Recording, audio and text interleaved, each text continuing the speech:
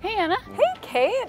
Who's this? This is Banjo. Hi, Banjo. And I was wondering, what would it be like to see through his eyes? That's a great question. You guys actually have a lot in common. Yes, I knew it, BFFs. But there are some differences.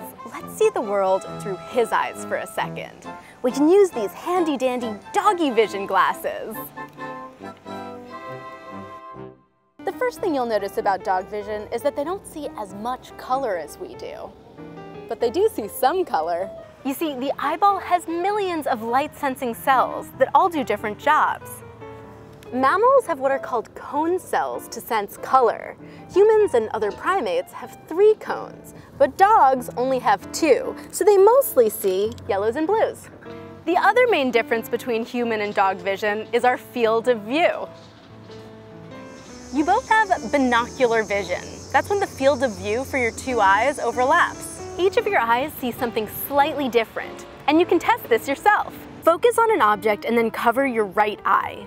Position your finger so it's blocking that object. Now switch eyes and cover your left eye. It looks like the position of your finger has changed. Magic. This essentially gives us a certain degree of binocular vision. For dogs, it's 60 degrees, but for humans, it's double that.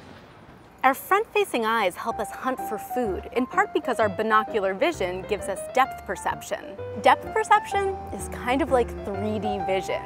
It allows us to better judge the distance between objects. Just try catching a ball with an eye patch on.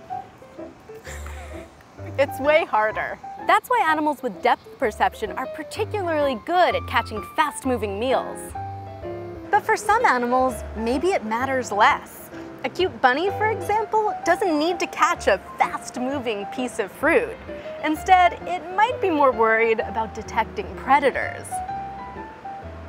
So bunnies have eyes on the sides of their heads, so they have a really wide field of view to spot threats from any direction.